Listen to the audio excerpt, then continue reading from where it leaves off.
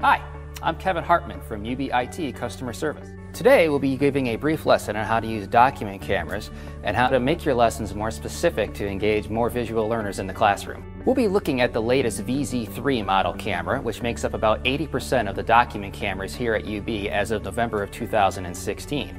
Now for this model of camera, you're going to want to use the camera controls that are on the camera head. UB has other cameras with ceiling-mounted visualizers, and for those cameras your controls will be found at a touch panel.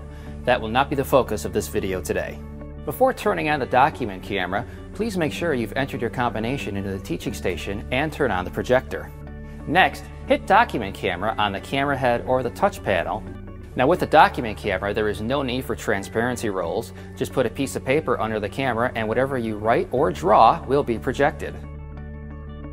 Autofocus is the default setting on our document cameras, and that's usually a good thing. But if you find the focus shifts indefinitely, you can turn it off by pressing the autofocus button at the camera head. Turning off autofocus allows focus to remain constant so it's not affected by motion in front of the camera. If you want to project a view of an object, just place it under the camera and it will show up on screen.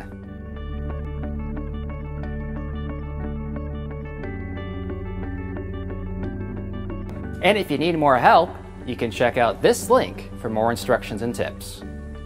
You can also call the UBIT Help Center at 716-645-3542 or submit a ticket at www.buffalo.edu/UBIT/help. And if you have some ideas for some more helpful videos, you can email us at ubit-communication@buffalo.edu. Thanks.